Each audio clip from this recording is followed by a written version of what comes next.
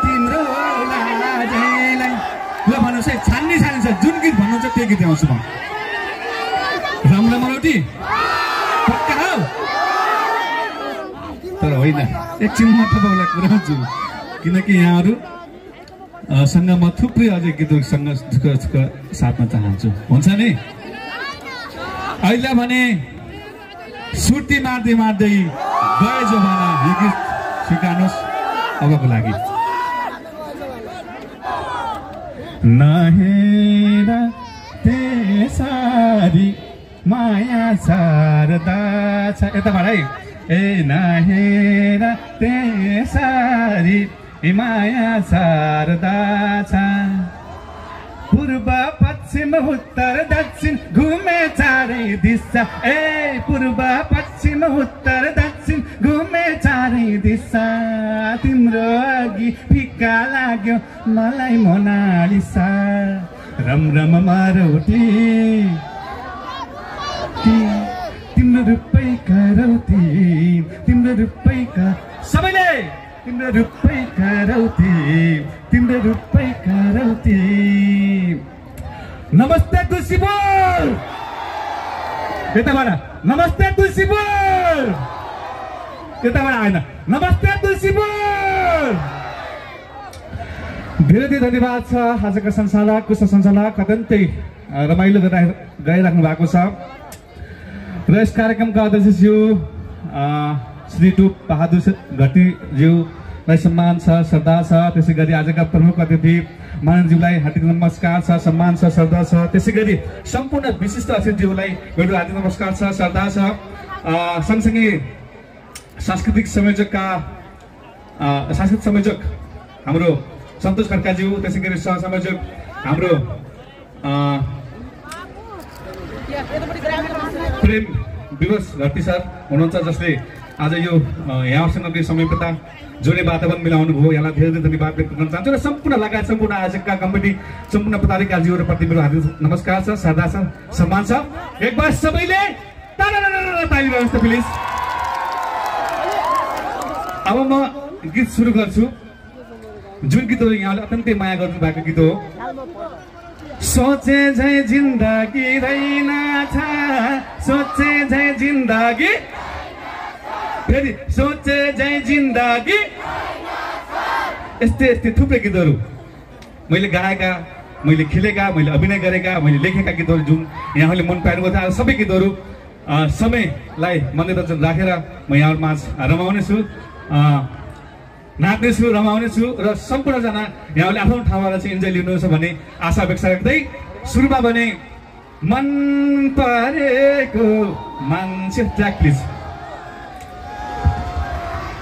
फरक सोच फरक विचार तपाईको आफ्नै च्यानल नमस्ते मिडिया नेपाल सब्स्क्राइब गरी घन्टी बजाइदिनु होला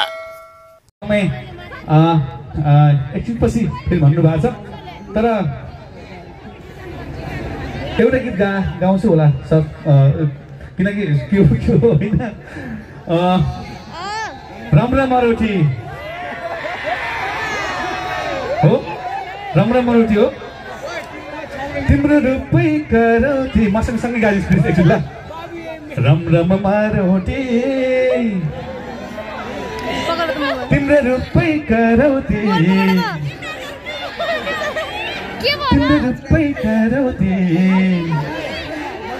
ओके लगाइदिनुहोस् राम्रो मरौटी तिम्रो रूपै करौती तिम्रो रूपै करौती व्यवसायमा जस बसेर गएर साथ दिनुभएको छ एकदमै धन्यवाद यहाँलाई धेरै बोल्दिन आज एकदमै रमाइलो मुडमा छौँ अब भने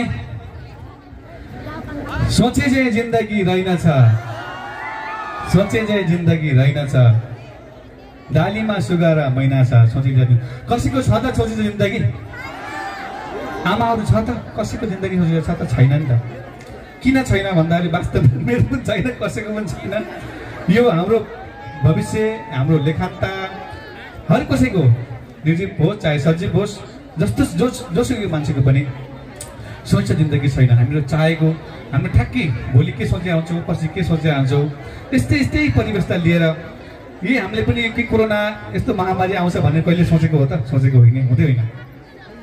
हामीलाई विभिन्न खालको समस्याहरू आइरहेको छन्। त्यसै परिवेशमा बनाएको यो गीत हो, सोचिन्छ जिन्दगी रहेनछ। यो गीत गाउन चाहन्छु, स्वीकार्नुहोस्। त्यसपछि म झालो पर्दा आउनेछु, त्यसपछि राम्रो मरडी आउनेछु। अब दुईटा मात्र त हो नि। सोचिन्छ जिन्दगी रहेनछ। ओके, रमाइलो भाषा, रमाइलो भएको अनुभव गरेको छु।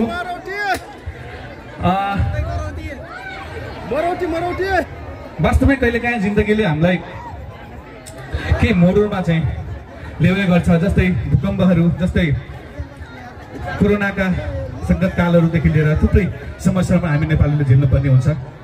ती समस्यालाई झेलिसक्यौँ हामीले, अब पिर गर्नु पर्दैन।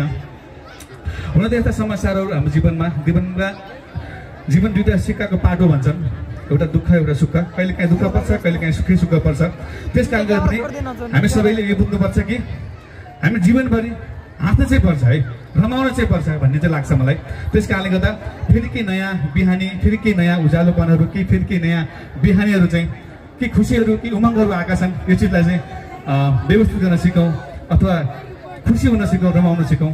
त्यही मात्र भन्न खोजेको। यता आमाहरू हुनुहुन्छ, यता बुवाहरू हुनुहुन्छ, सबैको आशीर्वाद पाएको छु, सबैको साथ माया पाएको छु। अब भने फेरि ढिलो नगरिकन अलिकति गाउन चाहन्छु। ओठै बन्द गरिदिए ओठले, क्यारी आइया भन्ने ओ चोटाले, मायालु आजैलाई खुलेर पिरती लाम्ला, घरमै छोडिया तिम्रो लाजलाई। कतिपय कुकु बस्नसँग आएको छ, हात आउँदैछ।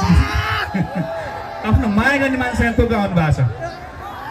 पक्कै पनि कोही लुकेर आउनु होला, कोही छिपेर आउनु होला, कोहीले केही भनौँ न त्यो जीवन मैले पनि पार गरिसकेको हो। त्यस कारणले गर्दा लुकाउनु पर्दैन, हामीले खुलेर भन्दा हुन्छ। जस गर्लफ्रेन्डसँग आउनु भएको छ नि, यति नआएकोलाई पनि छिट्टै यहाँको गर्लफ्रेन्ड बन्दोस् भन्ने शुभकामना। ओके, रमाइलो भाषा, रमाइलो भएको अनुभव गरेको छु।